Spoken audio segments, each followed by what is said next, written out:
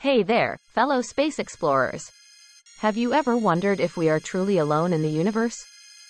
Well, today, we're taking a journey through the vast expanse of space to explore other exoplanets and the possibility of life beyond our own. As we venture further and further away from our home planet, we've discovered thousands of exoplanets orbiting distant stars.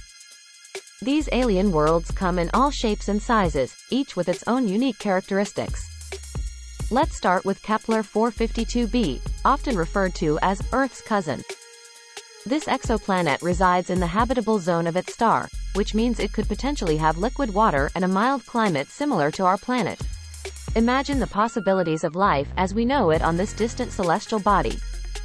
The conditions on Kepler 452b suggest that it may have an atmosphere, which is crucial for sustaining life as we know it.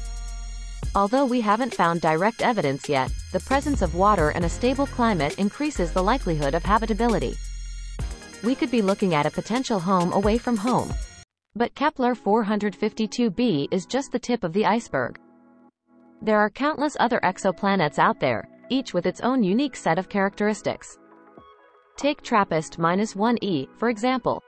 This exoplanet not only resides in the habitable zone but has also been found to have the potential for a stable climate and a rocky surface.